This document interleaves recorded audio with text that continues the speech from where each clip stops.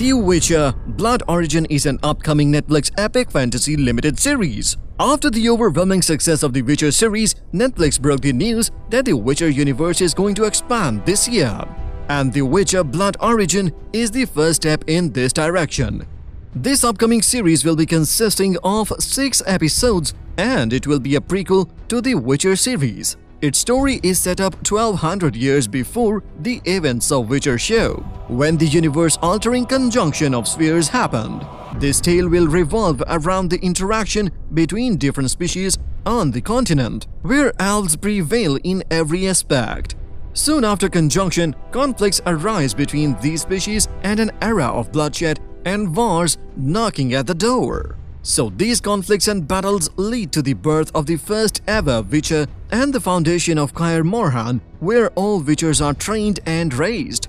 The cast of this show includes Michelle Yeoh, Sophia Brown, and Laurence Fuarain, alongside Lenny Henry in pivotal roles. The Witcher: Blood Origins is scheduled to be released on Netflix in August 2022.